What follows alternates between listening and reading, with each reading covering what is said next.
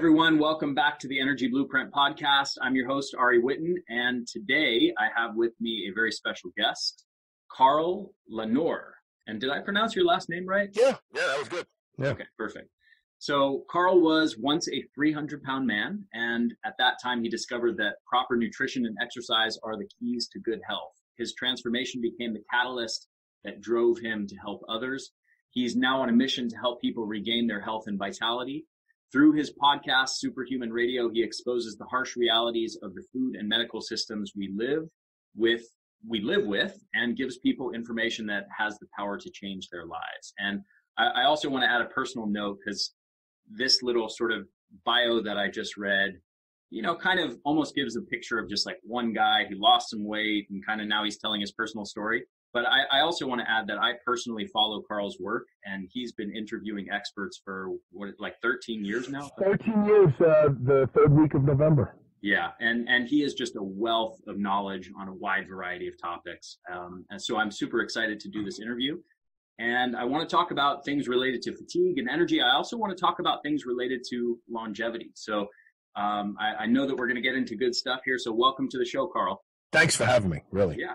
So like I said, you've been doing this podcast for 13 years. 5 days a week, 13 years. Yeah, 5 days a week. So that's a lot of shows. I'm either really good or really stupid and don't know enough to stop doing it, one or the other.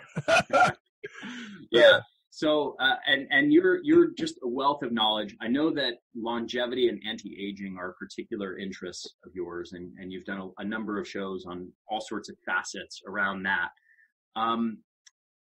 As a sort of general lead-in to this whole topic, what is your sort of general overview of like a paradigm level understanding of how to approach optimal health and longevity? So we have to look at evolution for that. And we don't really have to go all the way back to, in fact, it's inappropriate to go back to paleo time, because our genetics have changed so dramatically from that period of time forward. You probably just have to go back 4 or 5 generations to understand that. And when we look at evolution, we discover that all of the inappropriate things we do today that are leading to the diseases of modernity, are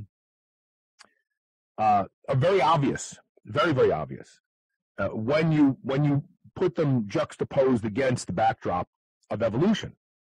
And so, what are the things that you need to do to live a healthy and long life? Number 1, you must respect your sleep. Number 2, you have to eat a diet that is predominantly of real foods. And what I mean by real foods is these are not things that someone is preparing for you. It's not in a box. It doesn't have a label on it. You must be active. I don't care if that's standing at your desk, or if that's CrossFit, or if that's jogging or biking or swimming, but you must be active. And I love these new, I have an Oura Ring on its way. It was gifted to me by Ron and Shannon Penna over at Quest Nutrition, and I'm waiting for it. I think that these devices, we need to take advantage of them, because look at me. I've been sitting at this desk now. I did my show at this desk. I've been working at this desk, and now I'm doing this show. I sit so much more than I want to. Activity is critical. And when you start like reciting these things, if you go back 4 or 5 generations, your great grandparents probably farmed. They got up early in the morning and they worked. They literally worked getting the food that they were going to eat that day. They were driven by day-night cycles, so chances are, a fire in the hearth didn't throw that much light, and you probably got tired and you were in bed most likely around 9 p.m. at night. They ate real foods. They slept good. And then also their environment wasn't this cornucopia of poisons we live in today. We live in a soup, and I use the word soup specifically because we live in a soup of RF and airborne materials that we're inhaling, and these are not good for us. And what is RF for people unfamiliar with that? I'm sorry, radio frequencies, right? So we all know, like, for instance, I just had Dr. Dale Bredesen on the show today for the second time in 4 years. I had him on 4 years ago before anybody even knew who he was. Now he's reversing Alzheimer's disease. And so I asked him today, I said, let's build on the interview 4 years ago. How about cell phones? There's good research out now that shows that having a cell phone conversation with it up against your head for 10 to 15 minutes actually makes the area of the brain being exposed to the radio frequencies insulin resistant for like an hour and a half. Wow. And long-term insulin resistance is associated with Alzheimer's and dementia. Like, is that? And he said, yeah, that's on our radar. They have a new category of pollutants now. And these are electromagnetic pollutants. What are they doing to our bodies? Just because we can't see them doesn't mean that they're not doing something. Yeah. And so if you go back 4 or 5 generations, you look at your people, you look at the foods that were indigenously available to them in the regions of the world that they came from, you can build the base foundation of your diet and what you should be eating. And if you look at these things that are gifted to us through modernity, where we sit all day and we watch television, we can get a full meal at midnight before going to bed, these are the problems.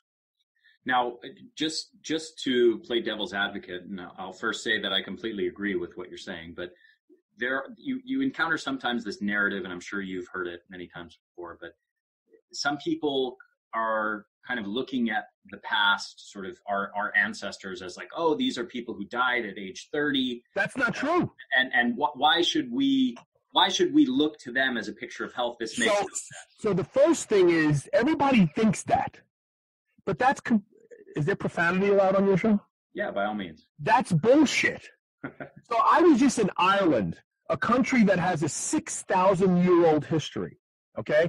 And I stood in the courtyards of churches that were built in the 7th and 8th and 9th century.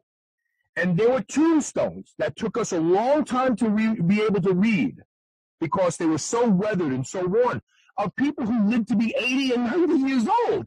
So theoretically, if the medical orthodoxy was telling us the truth, like, oh, the reason we have so much disease today is because we're living longer, people only lived to be 30 and 40 back then, well, that's not true. And when you examine it and you use critical thinking, you say, wait a minute.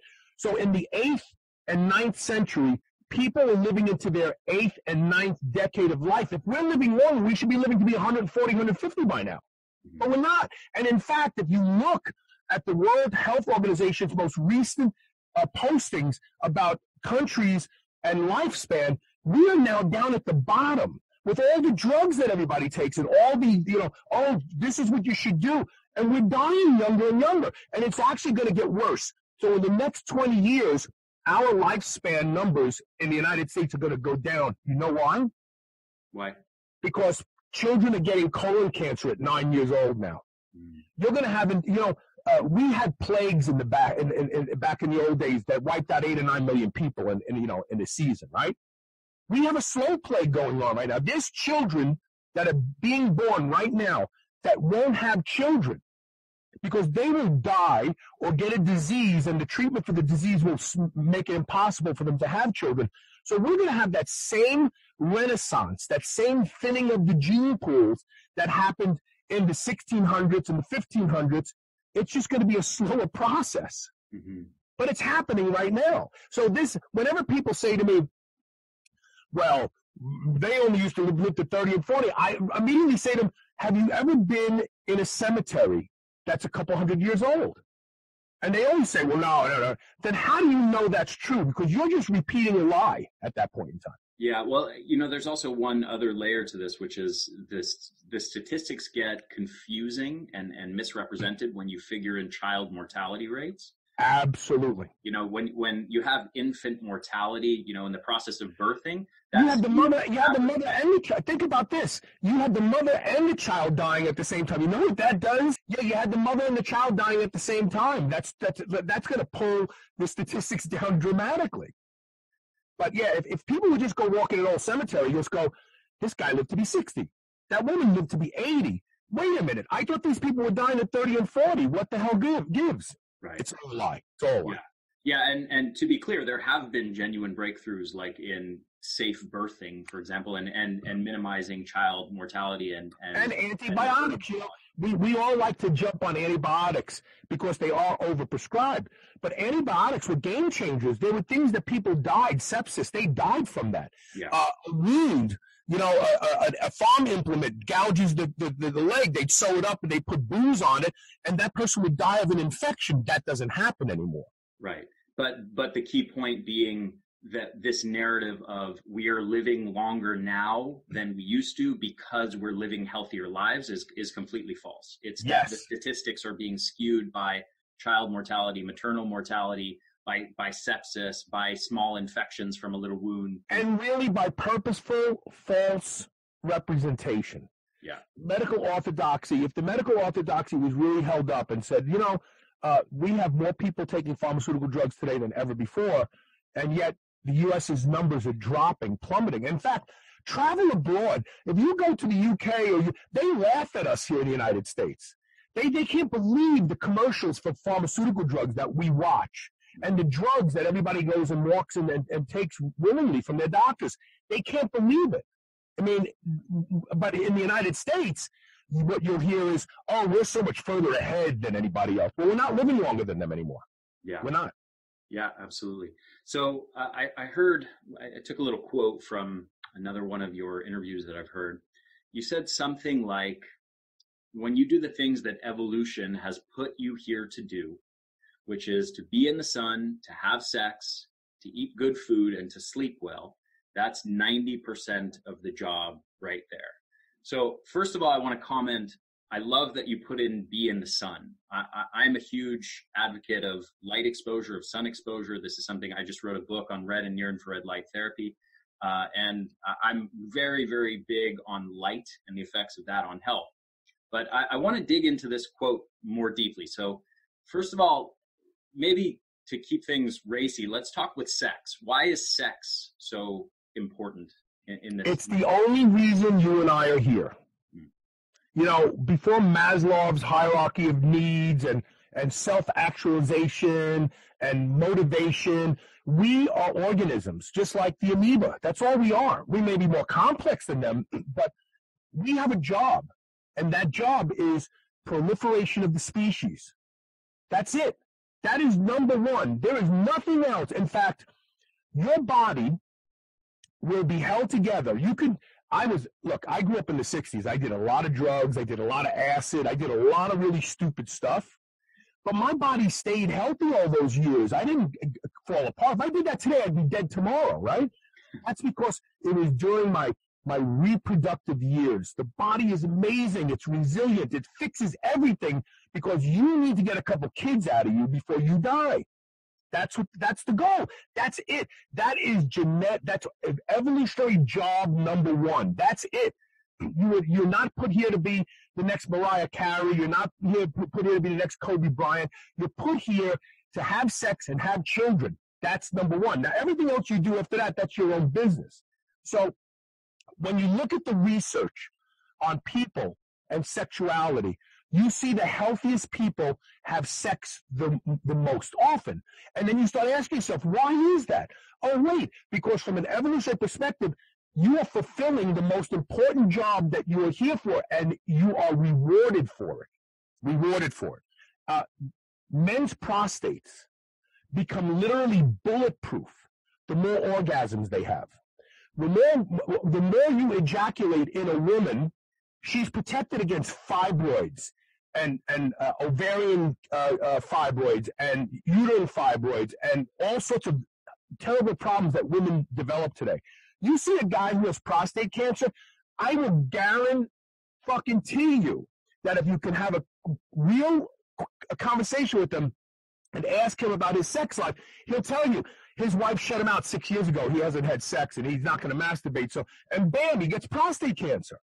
So when you look at sex and the actual application of it, the body is rewarded when you have more sex. That's it. And there is so much good literature out there. There's so many people out there that are running with that alone. They're building healthy groups of people saying, this is all I'm focusing on. I'm just focusing on sex. That's it.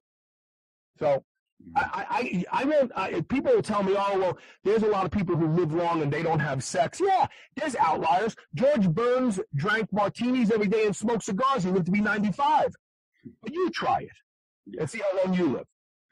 Yeah, you always hear, you sometimes read these stories of somebody who's, 103 years old who, swears that her secret to a long life is bacon and cigarettes or something like that. But let me tell you why that is. See, I've connected some of these dots. Mm-hmm.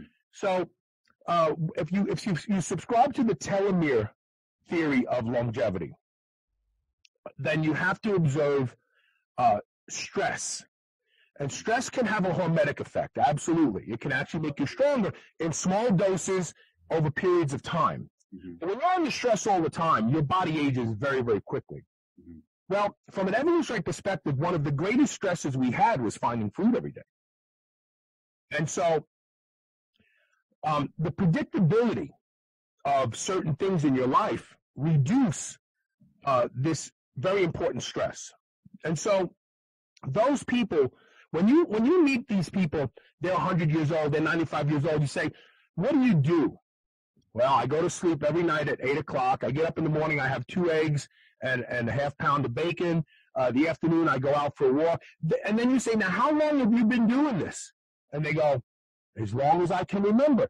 The body loves routine. The body loves predictability. The body will even allow you to do things that are counterproductive to your health if it creates that level of predictability that the body lowers stress. It's like I expect to have that beer at 12 o'clock. I have that beer every day at 12 o'clock. Mm-hmm.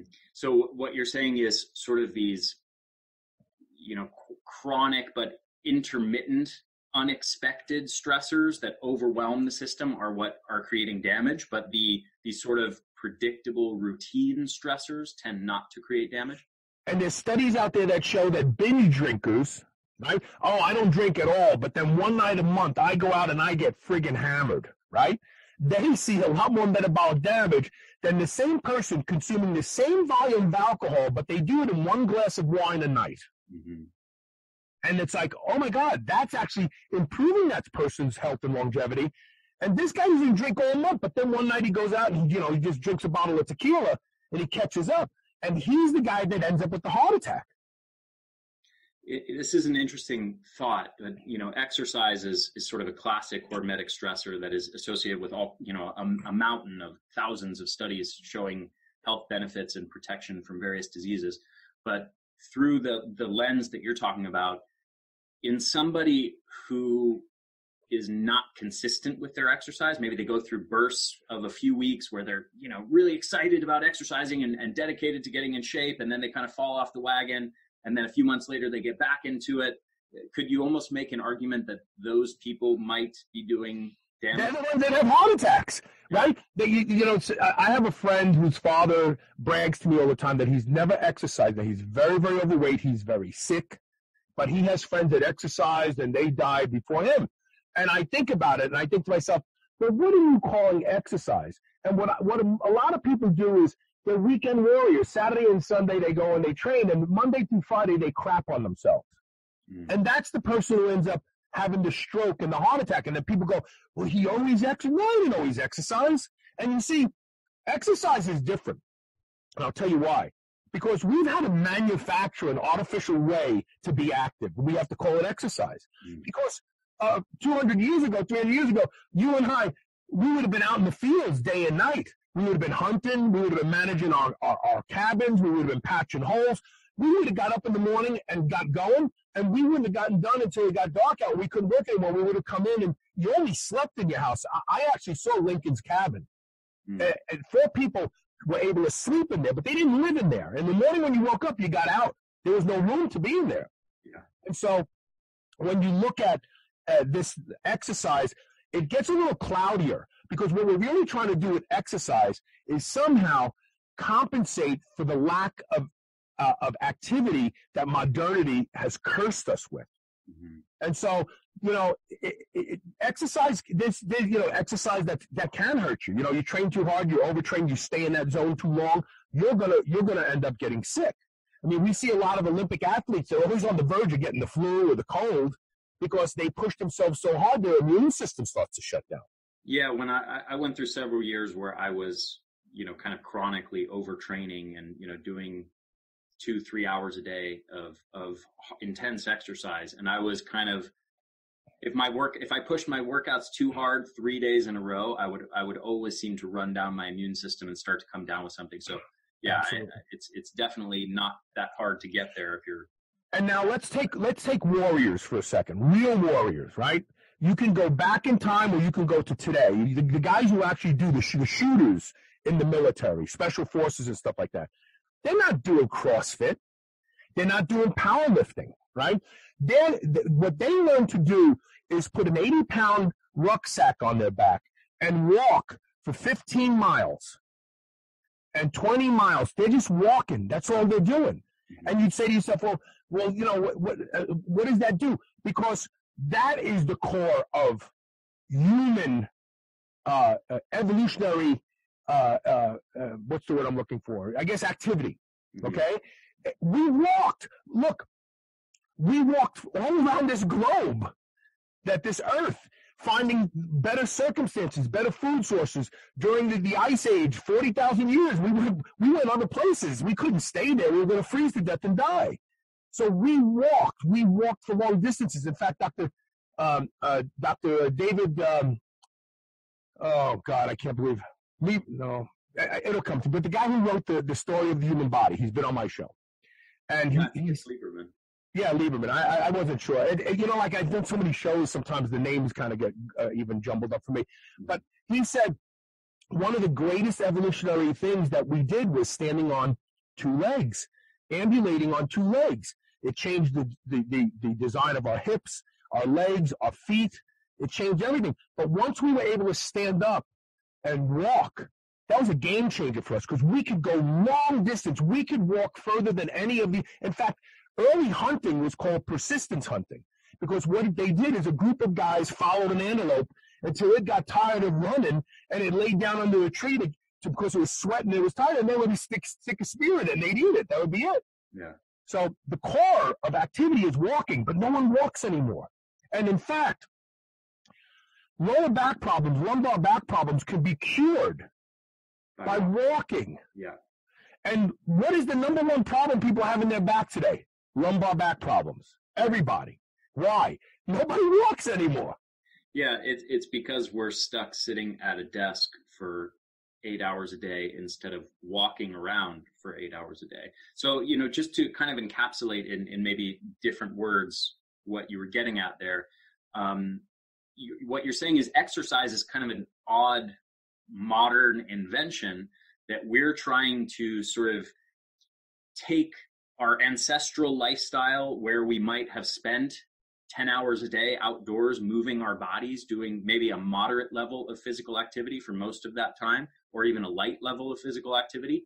And we're trying to then, now in the modern world, sit around all day and then encapsulate our workouts in half an hour or an hour workout. Yeah, condense it into an hour workout. Yeah. And don't get me wrong, it has value. Yeah. Training for an hour intensely is a good idea if you're going to relax a little bit and sit around at a desk. But it's not going to do the same thing as being active all day long. It's just not. Now, a quick follow-up on that question. What are your thoughts on super intense exercise? Is that something, in the context of longevity and anti-aging, is that something that you feel is maybe overdone and overemphasized and maybe people should be pushing back to more moderate and light physical activity? Or, kind of what's your take on intense physical? I think we do have to oscillate that. I'm a huge proponent of very intense exercise. In fact, I'm always pushing further. I'm always pushing further. Progression is the key as far as I'm concerned. But you do have to balance that with time out of the gym or recovery type workouts. You absolutely have to. Because otherwise you're not going to progress. You're going to regress. Yeah. You're not going to make the progress you want. Yeah. I do think that intensity is a very subjective thing, right? There's a lot of people out there that just doing, I don't know, farmer's walks with 50-pound dumbbells in each hand, it's like killing them. Yeah. And so it's very individual. It's very subjective. But I think that people should always be trying to get a little bit more done in whatever they're doing. There should be progress. And if for no other reason, because as you age, you automatically lose muscle, you automatically lose strength, you automatically lose brain synapses, you automatically lose these things. And I usually like to use the analogy of a house. So you invest, you buy a house, and you live in it for 30 years, and you never really upgrade it. But when something breaks, you fix it. So the door handles break, you just put new screws in them. And then 30 years later, you look at the house, you go, holy crap, this house is literally falling apart. Mm-hmm. Because it takes upgrades in order to maintain. Because the natural process is erosion. And so if you're not overbuilding and supercompensating, the net is always loss, losing. And you need to at least stay status quo. In order to stay status quo, you have to push past that because it's always eroding. And so I'm 60 years old now. I have a surgery set up in 3 weeks. I really messed up my left foot, and it's cost me a lot of lower body strength. I will get it back. But I'm getting stronger in upper body movements that I didn't think I could get any stronger in. And so this idea that, you can't, if your mindset is to progress and you do it smart, not every day. You can't go in and crush it every single day. You need to be a little more patient. This is a long distance project. It's not a sprint. And you absolutely can increase your strength, increase your muscularity. And look, the linkage between strength and longevity have been established. There's no arguing it. Mm-hmm. Look, a strong organism, right? You have a virus, and you give it a little bit of an antibiotic, not enough to kill it, it gets stronger. Then you have to give it even more than the original amount to kill it. Yeah. We're an organism. Strength is strength. We're strong. We can resist illness if we're strong. And so the linkage between physical strength and vitality has been well established. So I think that it's a smart thing to pursue strength. And that's why I don't talk about bodybuilding. I talk about physical culture. I don't care what it is you do that you love, but you must be physical as part of the longevity prescription. Absolutely. Yeah, well said. I want to talk about the next layer of this story, which is sun exposure, kind of going back to that quote of yours. So why is the sun important? And I know also, because I've heard you talk about this, something that is a huge misconception that I want you to talk about is that a lot of people think of, the sun and vitamin D are equivalents, and I can just pop a vitamin D pill and then I get the benefits of sun exposure. So why is that not true, and why is the sun so important? So first of all, the sun, the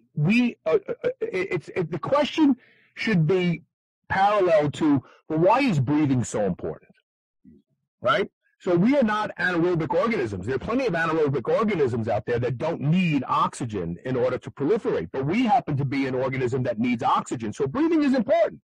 Now, we are also an organism that needs the photochemical reactions in our skin that have actually molded us and influenced the trajectory of our species over the past 2.8 million years. I'm just talking about Homo sapiens, obviously 4.6 if you want to go all the way back to our prehistoric ancestors. So sun played a role in what we have become. And it's as stupid to think that sun is bad for us as it would be to say breathing is bad for us. It really is. But the problem is the misunderstanding of what causes skin cancer, which I'm going to talk about after vitamin D. So the skin produces a lot more than vitamin D.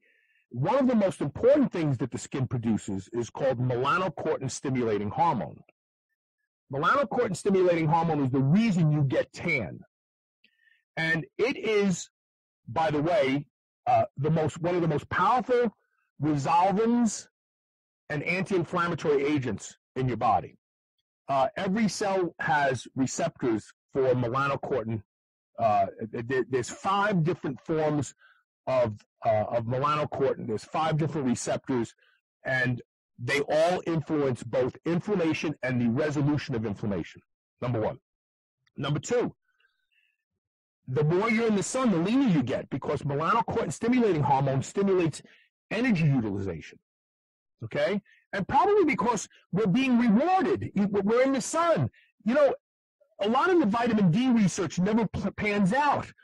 And why is that? Well, they look at areas of the world close to the equator, and they go, wow, people who live near the equator, they're in the sun a lot, they don't get atherosclerotic plaque. Must be vitamin D.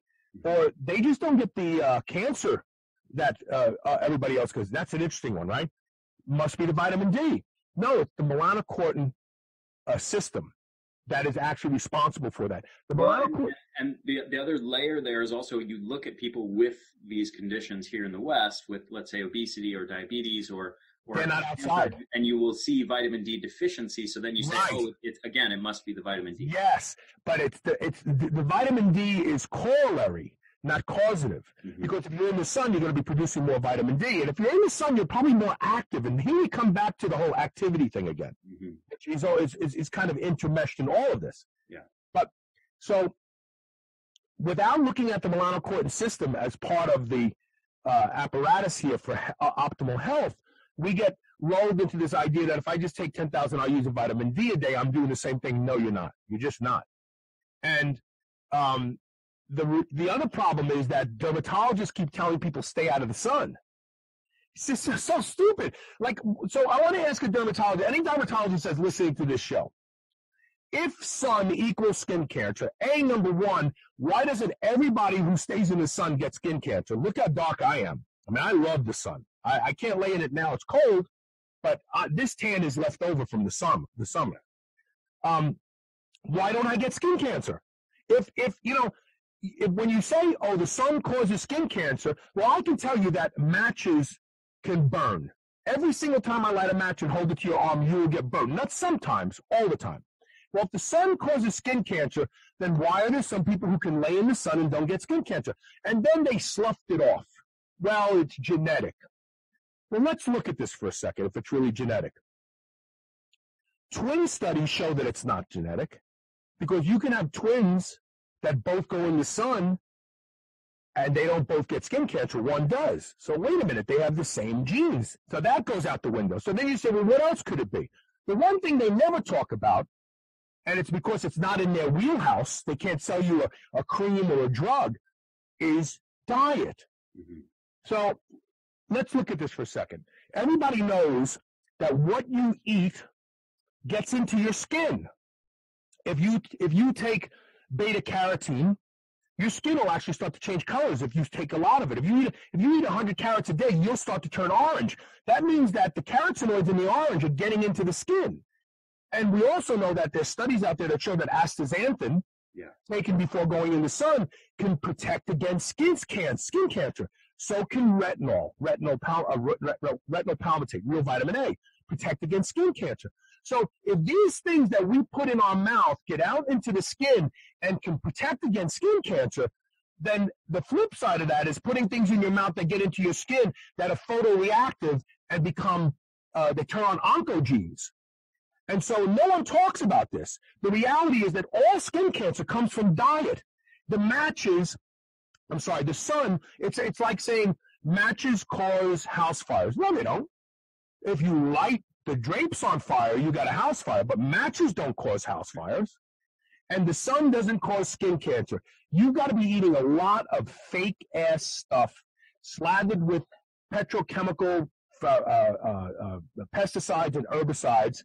And that stuff's getting into your skin, and it is photoreactive, and it causes skin cancer the same way that astaxanthin wards off skin cancer. But the dermatologists won't tell you that. They just tell you, put on SPF 80, wear a lot of clothes, stay out of the sun, and then you start to see plaque buildup. Interesting. There's a relationship between sun exposure and atherosclerotic plaque. The University of Arizona invented melanotan 2 as a way to therapeutically prepare light-skinned people's skin for sun exposure. It's melanocortin-stimulating hormone at 1,000 times stronger than the stuff your body produces. So you take small doses 50 micrograms, 100 micrograms, you get tan in like 5 days. Then you go in the sun, you don't get a sunburn. Wow, that's interesting. But here's something else interesting about it. They did a study on rodents, a genetically predisposed arteriosclerotic rat. They were rats. And what they did was they gave them melanotan 2. And the arterial intimal inflammation went away. Because remember I said melanotan 2 is a powerful resolvent, a powerful anti-inflammatory. The intimal inflammation went away. The plaque was reabsorbed. So they equated this to if a person stays in the sun for 1 year, all the plaque in their body would literally have been reabsorbed. So when you start to look at these things, and then the real kicker is there's not a higher degree of skin cancer near the equator. How could that be? Yeah. If the sun causes skin cancer, and all these people who live by the equator are in the sun all the time, then they should have skin cancer times 5 from what we have. They don't. Well, there's it's funny, my mind is overflowing with ideas here. I want to interject here, but just to follow up on your last point there's also research comparing outdoor workers with indoor office workers in terms of rates of skin cancer. One of the things that is sort of an obvious thing you'd expect to find if the sun causes skin cancer is the people who are outdoors with their skin exposed to the sun for hours and hours and hours every day for years or decades should have far higher rates of skin cancer than indoor office workers. Yes. They don't. They actually have lower rates. So going back to kind of connecting the dots with what we were talking about earlier with hormesis and sort of this infrequency and lack of predictability of the hormetic stress,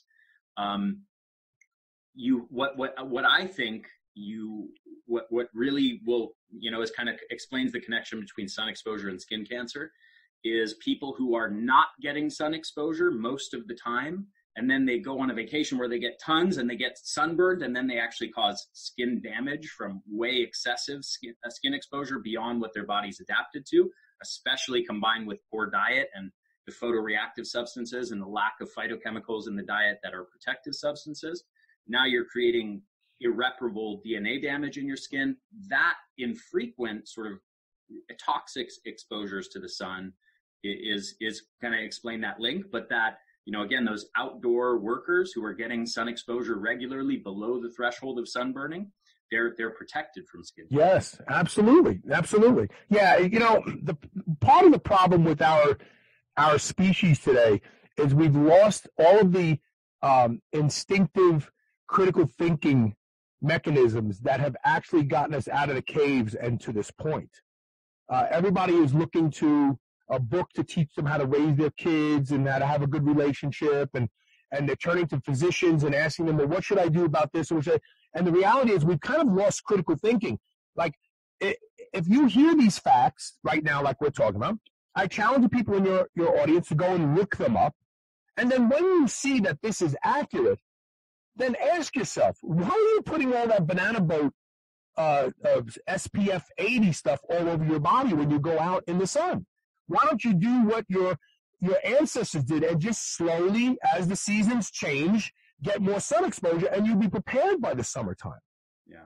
You don't need all that stuff. And then, quite frankly, there's a whole nother group of work that's showing that those nanoparticles that they put in those things, titanium oxide stuff, they are small enough to breach the stratum corneum of the skin and get into the skin. And we don't know what that's doing inside the body. To get into the bloodstream. Absolutely. Yeah. Absolutely. Yeah. I'll also add, I don't know how much you've explored photobiomodulation with red and near infrared light, but I think that's another big layer to the story of the benefits of sun exposure. Mm-hmm. And there are a number of different mechanisms that's active through, but that red and near infrared light is actually penetrating through our skin a couple inches into the body and is affecting mitochondrial function and energy production, is acting as a form of hormesis that's strengthening the mitochondria and the internal antioxidant and anti-inflammatory and detoxification systems of the cells. And there's also some research that it may interact with chlorophyll metabolites and help the regeneration of CoQ10 into the active form ubiquinol. Right. And it's also affecting retrograde signaling. So it's literally affecting signaling from the mitochondria to the nucleus, which is affecting the expression of a wide variety of different genes that are involved with cell defense mechanisms and anti-inflammatory systems. So it's literally affecting your gene expression. So yeah, I agree with what you're saying 100%. I think the sun is absolutely vital. And I think, the people who are trying to reduce this down to just vitamin D are painfully ignorant of what's really. See, part of the problem with that is that's what people want to know. Yeah. What's the one thing? Tell me what the one thing is. And unfortunately, if we were an amoeba, I could tell you what the one thing is. But we are the most sophisticated species on the planet. And there is nothing about us that's just one thing. Nothing. Mm-hmm. So, and the reality is that people need to invest a little more time learning and understanding and not going, oh, well, I'll just listen to the Today Show tomorrow morning. They're going to tell me, how to do this and how to do that. No, you can't. It takes a lot longer than that. Yeah. Yeah. So one other thing I want to make sure that we get into is iron overload. And this is actually something I discovered, I would say, more in the last couple of years, relatively new for me. I've been studying health for over 20 years at this point, and I really didn't pay much attention to this issue. But I've discovered that there is enormously strong data around blood donation as being a very, very powerful way to improve your health and protect against disease. So talk to me about iron overload and blood donating and why this is such an important and yet overlooked topic. I did my first show about therapeutic phlebotomy with Dr. Michael Smith from Life Extension Foundation in 2009. And we reviewed all that data. That show is probably in my archive somewhere at the website. But we looked at all the data. And the summary is this. Because of menses, women have the equivalent of 3 blood donations a year, just from having their period normally. Men obviously don't lose blood unless you've had an accident. And as a result of that, men categorically have much higher iron levels than women. When women go through menopause, they start to develop some of these same maladies. And there are lots out there who started to say, well, it's because they're accumulating iron. So a lot of people poo-pooed it. Oh, well, let's look at iron overload for a second. And let me first say that it was a novel idea a decade ago to think that, oh, wait a minute, like my testosterone and your testosterone levels optimal may be different than what the lab work says is optimal, right? So now we know individualized medicine. So it's individual. Okay. But for some reason, iron has been relegated to like, no, this is everybody. And that's a mistake, first of all. If you're Mediterranean like me, then chances are you were eating a lot more chicken and fish and lamb and not as much beef, because cows were used for dairy. They were used for cheese. They were used for ricotta cheese. They were used for milk. They were used for these kind of things. And now that I finally have woken up to all this and I think back, I don't remember. My father maybe ate 6 steaks in his life that I ever saw. My mother always made chicken. She always made fish. She always made lamb. But then there was a lot of vegetables in our diet as well. And so I actually used to do shows regularly about periodic blood donations, and I was even doing it too, up until 2 years ago. So 2 years ago, for whatever reason, I stopped doing my every other month Red Cross visit.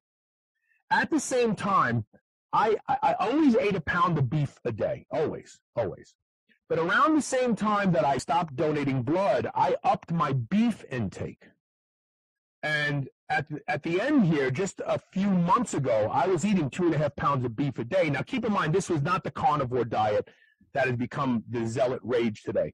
I just liked beef, and it was easy. I could swing through a Wendy's, and I'd order 6 patties, and that's 1.5 pounds, and that would go down really easy, and I'd do it a second time later in the day, and I was done. But I would have vegetables. I would eat avocado. I would eat other stuff, too. I wasn't restricting anything. Well, about a year ago, I started developing some symptoms. And these symptoms were what we expect old guys like me to develop, right? Stiffness in the muscles. My muscles started getting really stiff. I started to develop polyneuropathy, right? And I have stellar, like my fasting blood sugar is 67 in the morning. My HbA1c was 3 point something just recently. So I have like stellar blood sugar management. Why am I getting, why are my feet getting numb? Why are my hands getting numb? Oh, maybe I'm a bad methylator. Well, we looked at that, B12 and folate. No problem. I mean, I got plenty of it in my bloodstream, and I'm a methylator, and everything is working great. It started getting worse. By the time it was all the way up to my thighs, I got it in my back. My face gets numb sometimes. I'm like, man, is this old age for me? Okay. My sleep started to suck really bad. I started to wake up in the morning with brain fog. Random pains in the joints. I never had joint pain. Never, ever. All of a sudden, my knees hurt, my hips hurt. And, when your hips hurt, it's in your groin. It's not out here by your butt. I know what, hip pain is.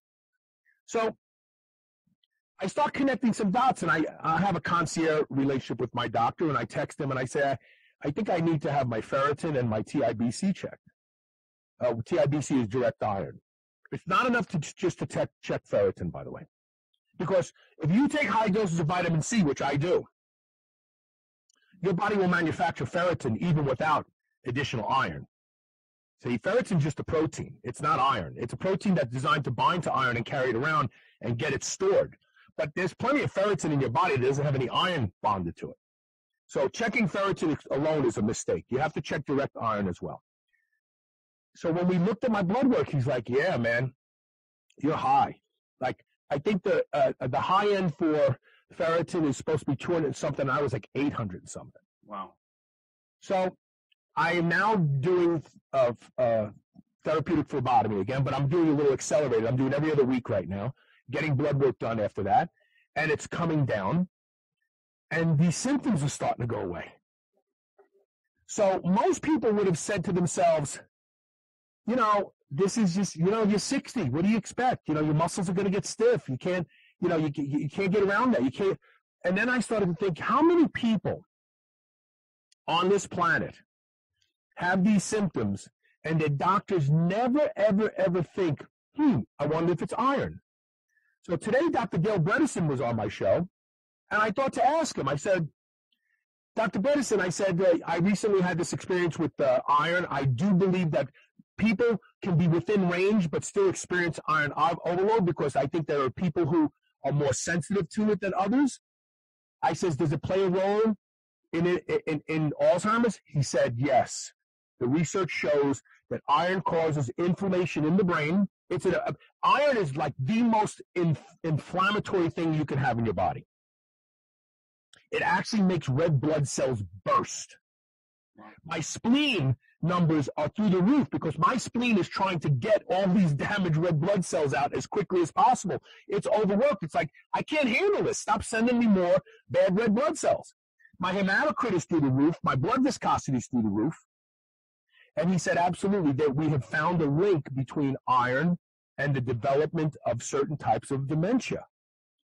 So when you look at all the people in the world that are, their doctors do CBCs, it doesn't include ferritin or direct iron.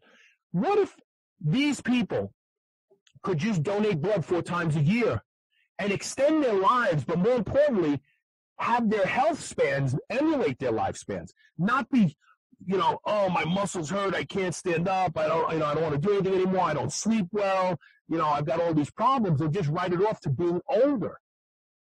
So I am really trying to get more people to have your iron tested and your ferritin, and then undergo therapeutic phlebotomy and get your iron and your ferritin down as low as you can before you start losing energy and feeling bad.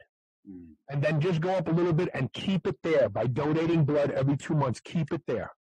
Because I predict years from now, if people do this, their outcomes will be much better. And when you talk about energy, I mean, you have, when you one of the hallmarks of iron overload is chronic fatigue. Has anyone ever looked at a fibromyalgia patient and said, let's check your iron? No. So I think iron is a real opportunity for those of us who are thinking and we have our eyes open to actually grab a hold of a couple extra years in our lives and also improve how we feel living those years as well. Yeah, well said. I do have one question on this, which is kind of going back to my very first question to you on paradigm, looking at things from an evolutionary perspective. How do we interpret blood donating in light of an evolutionary perspective? Like, how does this make sense? Is it that we're eating too much meat nowadays, and so we're getting way too much iron than we're actually designed to cope with? That's just part of it. That's just part of it. So let me tell you the perfect storm I created. I take 20,000 IUs of vitamin A a day. That increases absorption of even plant-based iron. Okay? I take 3 grams of liposomal vitamin C today. That increases the production of ferritin. I'm on my testosterone levels because my liver isn't clearing it fast enough, and I am on a high dose, was 3,000. My DHT levels were 740 something. My DHEA levels were 700. So I between high testosterone levels, eating 2.5 pounds of beef a day, and taking artificial supplements. You know, I'm taking. We wouldn't have gotten 20,000 IUs of vitamin A, a 500,000 years ago unless we ate a polar bear liver. You know, so the reality is that I created a perfect storm for absorption and storage of iron in my body. Those things wouldn't be even available to us, 1,000 years ago, 500 years, even 300 years ago. And then, yes, I really think, like, when you look at the Mediterranean diet, there's not a lot of red meat in it. There's just not. There's lots of cheese, and there's lots of fish, and there's lots of lamb, and there's lots of pork, and there's lots of chicken, but there's not a lot of beef in the Mediterranean diet. In fact, I'm full-blown Italian. The only time my grandmother made beef was Christmas time. She had made a big bowl of meat sauce that had braciole in it and sausage and all that sort of stuff. I don't remember my grandmother ever making like a roast beef or nothing like that. Mm-hmm. So I think it's accumulation of several things, and some of them are artificial. Me supplementing with testosterone, they wouldn't have done that back in the day. So yeah, interesting. So are there any other keys? I feel like there's. Wait a minute, Ari, I want to say one other thing. Yeah. So when we use evolution as an indicator of what's appropriate for us, we have to understand that not everything that our ancestors did led to longer lives. We don't know what the potential effects of high iron loads on, let's say, a group of prehistoric individuals who only had access to, pick some animals and ate a lot of them all the time. We don't know that they fared better than another group that had a different diet. There's this. I want to be careful when I talk to people about using evolution as a backdrop to look for answers. I want people to remember that it all wasn't gold and glory for them, right? A lot of them got sick and died for things that we know now you don't do. Right. So I just wanted to throw that in there, that we don't know. A lot of them could have developed diseases related to iron overload, but we want to be smarter today. Yeah, absolutely. One follow-up question I have to this, and then a follow-up to that follow-up. I would love your thoughts on the carnivore diet, which you mentioned in passing earlier, which is becoming more popular now, and also your thoughts on long-term keto diet. So all of these diets are highly restrictive, and they're not realistic for long-term. They're not realistic for doing for long periods of time. This is somewhere we do look at evolution. We evolved to produce ketones because our prehistoric ancestors underwent famine from time to time. And so we were selected for the people who weren't metabolically flexible probably became food for animals because they fell down and passed out, and those that were metabolically flexible were their offspring, guaranteed. But they didn't embrace that. They were like, wow, I feel so good when I'm starving. I think I'm just going to starve a lot longer. And so today, we have people taking intermittent fasting way too far. We have people taking, a high-fat diet way too far. And quite frankly, we have people taking the all meat diet way too far. Can you do it for 16 weeks? Absolutely.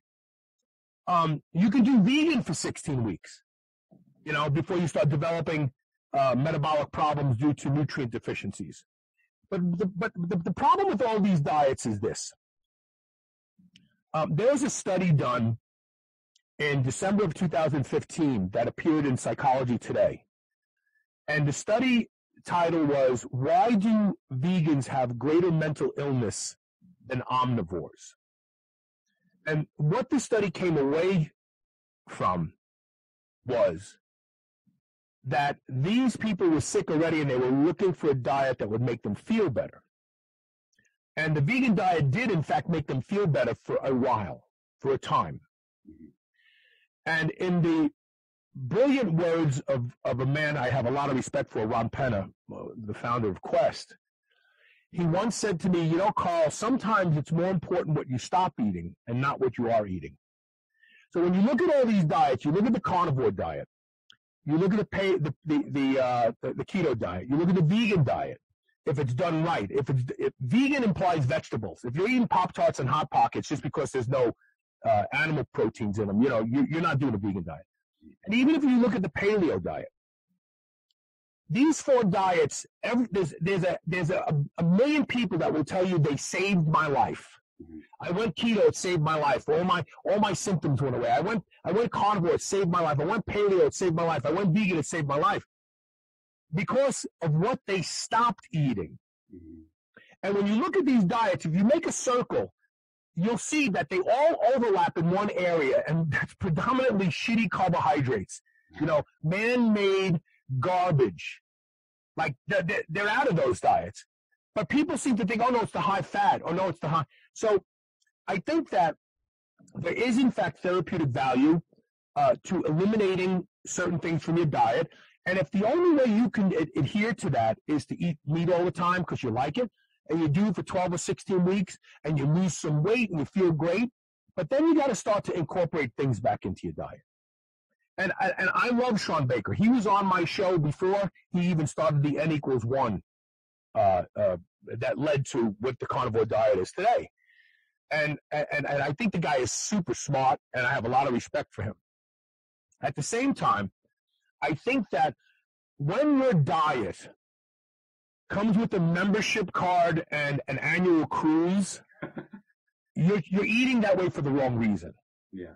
That you don't select your diet based on you want to be part of a group or friends. You select the diet based on its sustainability and its ability to produce health. And the carnivore diet remains to be seen that for what period of time you can do it without starting to get not feeling good. And there will be people. And that's why I started doing the Iron Overload shows, because there's a lot of people pounding down 2 and 3 pounds of beef a day, and they think, man, I feel so good. This is great. But if they start getting high iron, they're going to start feeling really crappy, and they're not going to understand why.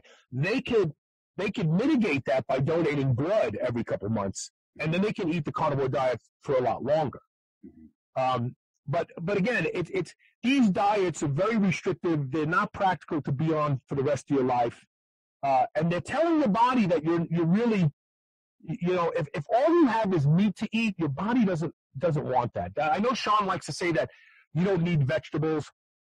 Where I do agree with him is I think our love affair with fiber is misguided. I think it's part of the reason for all the distended stomachs we see today. We're actually starting to look like Australopithecus robustus again. Australopithecus robustus was the last of our ancestors that was vegan. It ate branches and twigs and dirt, and it had a big jaw and crushing, molars, and it ate all day long. 90% of its waking time was finding and chewing food. And as a result of that, they had these huge distended stomachs.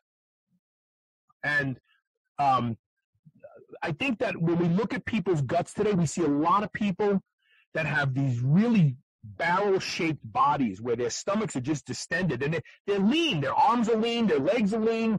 But they have this big gut. And I'm starting to think that the overconsumption of fiber may be part of the problem. But with that being said, some fiber is okay. You know, the fiber you get in a dish of spinach, that's okay. And I think that those things are really important for the diet, because in ancestral times, we were creatures of opportunity. We would eat anything. If we came upon beehives, we ate honey for 2 days. We didn't go, wow, this honey diet is good. I think I'll eat this for the rest of my life. You know, we went on and then we found a deer and we killed it. We ate that for a couple of days, and that's more appropriate for humans. Yeah, absolutely.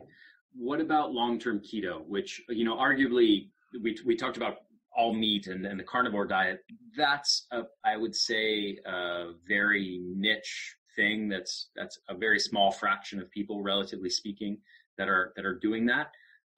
Even though it's becoming more popular, but keto's already sort of in full swing. There are millions of people going keto, and there are a number of people, you know, health gurus out there promoting it as it's, you know, the greatest diet ever, and everybody should be eating this way, and our ancestors were all keto and that sort of thing. So I love when they say babies are born keto, not by their choice. You know, I mean, and I don't even know that that's actually true, but it could be, it may not be. I don't know that anybody's testing babies for ketone levels at birth, but the keto diet is very different than any other diet.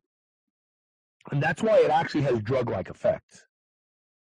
You know, you can actually reverse astrocytoma, glioblastoma, brain tumors by going keto.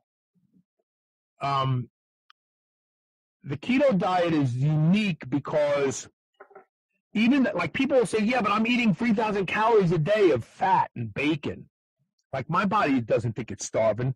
Actually, it does. Ketones are a signaling molecule. They're not just an energy substrate. And in fact, prolonged high-dose keto will actually alter mRNA in a father's sperm and in a mother's egg to program the offspring to be prepared to come into a nutritionally hostile environment. It'll actually program that child with more of what we call thrifty genes, so that child will actually, if that child doesn't eat keto, they will get fat. And so Joel Green, who's brilliant, we've done a couple shows on this, and we've actually talked about, like, if you're one of those couples, like you and your husband, you're both keto, and you're posting your keto strip reading, oh, you know, I was 2 millimoles this morning, and he was 4, and we're keto as fuck, oh, this is so great, and then you get pregnant, you're going to have a baby that's going to have some real issues with staying lean, because the body is going, man, this is a really nutrient-deficient diet. It's not only nutrient deficient, it's mineral deficient. Like the place that these two people picked to live apparently must really suck for food, and their diet is really not the kind of diet that you want to raise a child on. So we have to alter the machinery so that their offspring is prepared to live in this nutritionally hostile environment. And there's studies that show that high level of blood ketones change mRNA and in mothers, in men and women, to encode what is called transgenerational.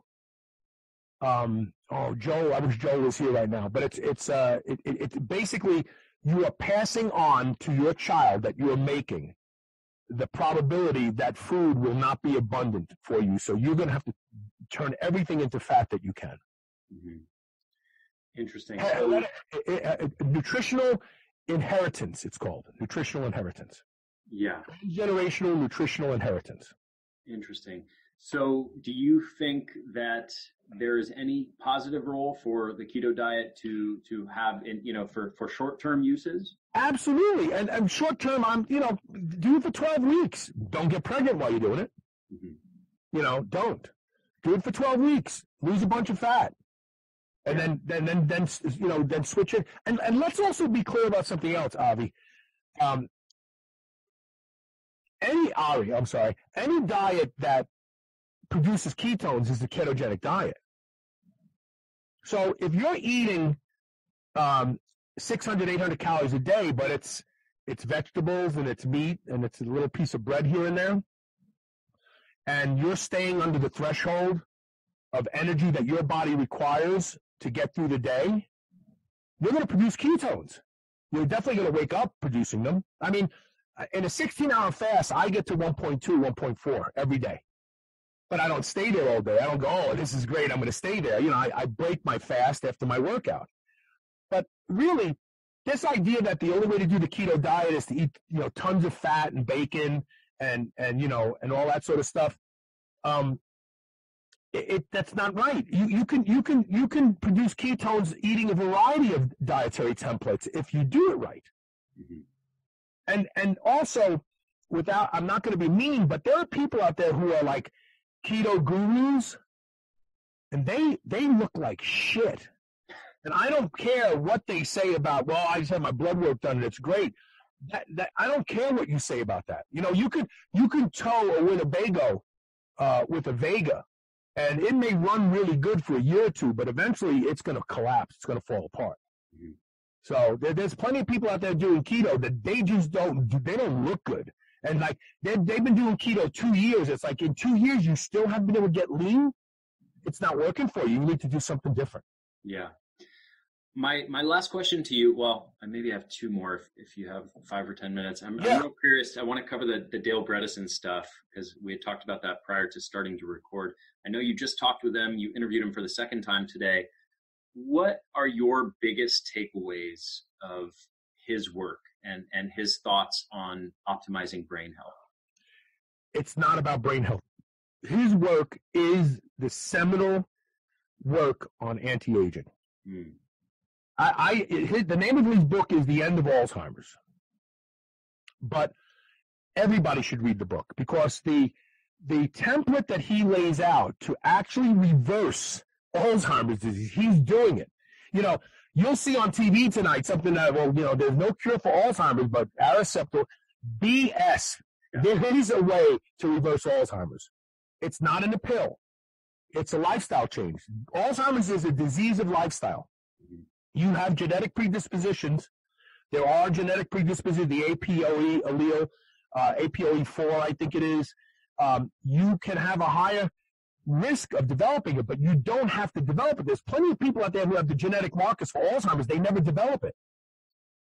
So I would say that what Dr. Dale Bredesen has done is I could shake his hand and make it a deal with him and say, I'm going to change the name of this book. We're going to reprint it. And we're going to call it How to Live Longer and Be Healthier. Because that's really what is at the core of his approach to addressing the disease itself. And the reality is, as we said before, all these diseases today are diseases of modernity, including Alzheimer's disease. Mm-hmm. And in fact, I would venture to say, people like to say, well, the number one killer is heart disease, and the number one killer is autoimmunity. Every disease that is popular today can be tracked back to autoimmunity, and autoimmunity means your gut.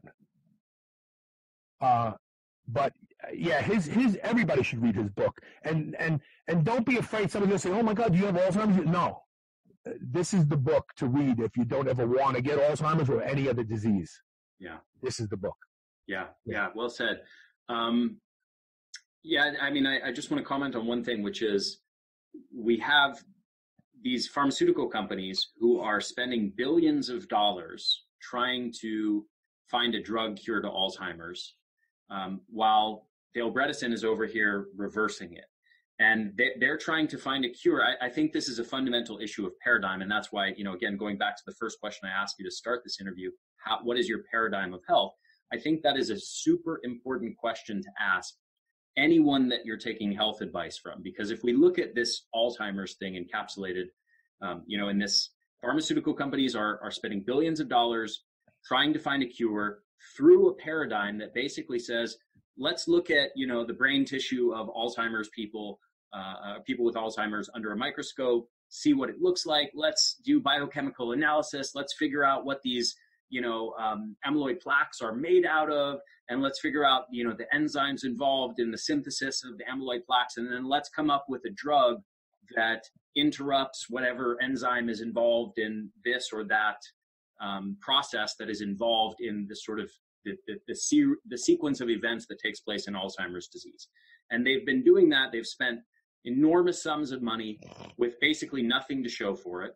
And then you have Dale Bredesen over here basically looking at things through the paradigm that you presented earlier in this interview, which is what is going on in the modern world that is causing this epidemic of brain disease and Alzheimer's, and how can we systematically identify what are those components of the modern world, the modern environment, the modern lifestyle, and then fix all of those things. And by doing that, he is actually reversing Alzheimer's disease. So, do you know what beta amyloid is, what its role in our body is? I've heard a number of different theories on that, but I'm curious. The beta amyloid. Okay, so the only reason why I know about this is because I've been studying a peptide and experimenting with a peptide called LL37, which has the ability to reverse a variety of autoimmune disorders by targeting gram-negative and gram-positive pathogens in the gut, as well as fungi and viruses. It's amazing. Well, LL37 is the baby brother of amyloid, beta amyloid. Beta amyloid is the body's most powerful antimicrobial, antifungal. And it's dispatched when the body sees an area that is being overrun by hostile microbes or fungi or viruses. And so when you hear that, I'm sure you're already thinking, so why is the brain producing all of it? Well, because there are hostile microbes and fungi and bacteria that have breached the blood-brain barrier and are getting into the brain. And now when you think about that, you go, wait a minute, that's totally different than what the medical orthodoxy is promoting beta amyloid. They're saying beta amyloid is this harmful thing. No, the body is mounting an attack to protect the brain. And the plaque buildup is actually the sandbag walls trying to push the levee back. Like, keep the stuff out of this area of the brain and keep it out of this area of the brain. And unfortunately, while it's doing that, it's also affecting blood glucose access and uptake, and it's affecting inflammation, because don't forget, the immune system's, when we talk about inflammation, we may as well just say, let's call it the army of the immune system. Oh, I have inflammation in my knee. Wait, let me rephrase that. I have the army of the immune system attacking my knee right now. Yeah. That's what inflammation is. Inflammation is a necessary and important ally or tool of the immune system. That's how it fixes shit. And so beta amyloid is a very important protein in the body that plays a very important role in protecting the body from being overrun by bacteria and fungi and viruses. So once you realize that, you say to yourself, well, what the hell is going on in the brain that so much beta amyloid is developing there? And that is why Dr. Dale Bredesen has had the success he's had, is because he's addressing it from the root cause, and not like, well, let's make a drug that just makes beta amyloid go away. That hasn't worked. Aricept doesn't work. It doesn't stop the disease progression. And if anything, it gives people terrible dreams and all these other problems. They have personality. And meanwhile, the bacteria or mold or viruses that have infiltrated the brain, that are attacking the brain, that the beta amyloid was trying to stop, now they're having a house party. Like, oh shit, man, we can do whatever we want now. Yeah. We're just going to eat this brain up. Yeah, and to further add to that, I've even seen at least one study where a drug that interrupts the synthesis of beta amyloid, which was theorized to be the quote unquote cause of Alzheimer's, actually accelerated the progression of the disease. Sure, because there's what you basically did is you got a riot, you go into the police, now go home, they'll straighten it out themselves. No, the riot's going to get bigger. Mm-hmm. Yeah. So my final question to you, and thank you for spending a little extra time. Yeah, of course. I'm impressed that anybody wants to talk to me. Yeah. So I want to, it's another quote that you had, and I think this is a nice way to wrap up. You said, in order to be healthy today, you almost have to be militant about it. Yeah. What do you mean by that? And I know what you mean. I think this is such an important point because there's so many people today that I encounter that are unwell, that are experiencing chronic fatigue or migraines or some other health issue. And they look at their friends and they say, but I eat a better diet and I take better care of myself than so-and-so, and they're healthy. So why am I not healthy too? Why can't I just do what everybody else is doing in the norm of our society and be perfectly healthy? So when you get to peek behind the curtain and realize that Oz doesn't have any special powers, I'm talking about the medical orthodoxy, pharmaceuticals and stuff like that, and all of a sudden you start to fix your own problems, you become very aware of this phenomenon, and you want to tell everybody about it, right? You're like, I can't believe it, but like my journey, I mean, I had a dysrhythmia. They were ready to put a pacemaker in. I wasn't even 40 yet. And so you want to help other people. And my mother used to say, advice isn't worth anything if somebody didn't ask you for it. So you tell your friends, you know what I discovered? They're like, no, they don't want to hear about that. And so you go off on your merry way and you're building your body and you're getting stronger and you're feeling great. And then people will start saying things to you like, gee, I hope you don't get any skinnier. Well, I'm not skinny. I'm lean. I'm actually 232 pounds. It's just a lot of muscle. Or, loosen up, have a piece of cake or whatever it is that they say. And if you're not militant, you're going to cave in. And not just once, but every time somebody calls you and says, come on, let's go out drinking tonight. You haven't been out drinking in like 6 months. No, I really don't want to. I want to get a good night's sleep because I want to go to the gym and train tomorrow. Oh, come on, you're so rigid for crying out. All right, okay, all right. And so you have to be militant today because the pressure to be sick, even though they don't realize it, well-meaning family and friends, the pressure to do things that will make you sicker are in abundance. And you have to be militant. You have to say, I don't fucking care if you don't like me because I'm not going to go out drinking with you tonight. In fact, maybe I need better friends.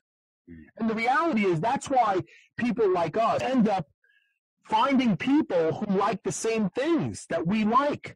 And we try to surround ourselves with those people because now we have a fortress of people who like the same things and think the same things, and we don't have to fight. And we don't have to be, I wouldn't have to be militant with you. We went out to dinner and I said, I'm just going to have a piece of salmon and some broccoli and no dessert. And you'd be like, why not dessert? Come on. You would be like, yeah, I think I'll have the same thing. So you have to be militant today because the large majority of Americans, and probably Europeans as well, but not as bad as here in America, they're just plain out stupid. They're actually like I refer to type 2 diabetes as acquired diabetes. I've been doing this for like 8 years now because you have to give yourself type 2 diabetes. You have to do all the stupid things that you have to do, and you have to do them for years to give yourself type 2 diabetes.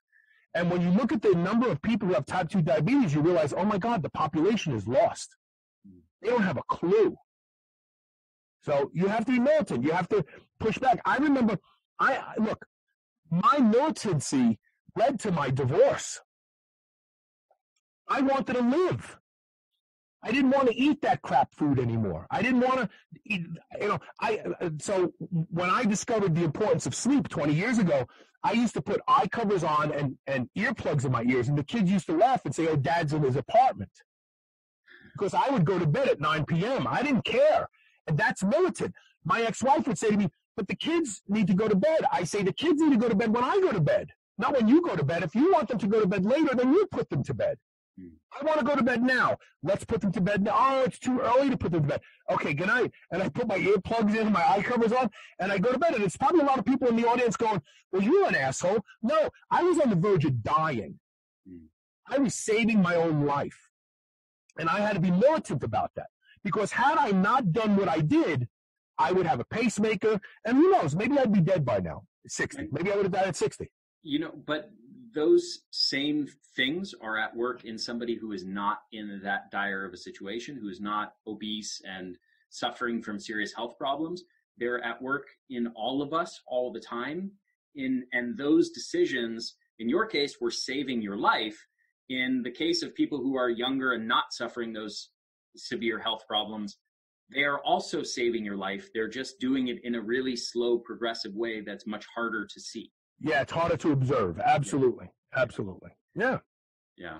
Well, Carl, thank you so much for this interview. Thank you for the extra time. I've really, really enjoyed this discussion, and I know we're just scratching the surface of your knowledge. I think a podcast part 2 and part 3, maybe a part 4 is in order at some point. I'm happy to do it. I'm happy to do it. Thank you for having me on. Yeah, it's been a pleasure, and I know I'm going to be coming on your podcast in the near future as well. Yes. So, yeah, very much looking forward to that, and great to connect with you in person after listening to your show for many years. So thank you so much. And then where can people follow your work? Superhumanradio.net. Okay. Superhumanradio.net. We have an archive. Our RSS feed has about 500 shows in it. You can find us on iTunes, on Stitcher, on iHeartMedia. I'm trying to think what other podcast aggregators, and then of course at the website superhumanradio.net. Yeah, and for everyone listening, I highly recommend listening to it and subscribing to it. I listen to episodes from it all the time. It's one of my favorite health podcasts that's out there. So thank you again, Carl, and enjoy the rest of your day. Thank you, Ari. Hey there, this is Ari again. One more quick thing before you go. Just make sure to subscribe to our YouTube channel, The Energy Blueprint, and also make sure to subscribe to this podcast on your favorite podcast platform, whether that's iTunes or Stitcher or anything else. I hope you guys enjoyed this interview, and I will see you again next week.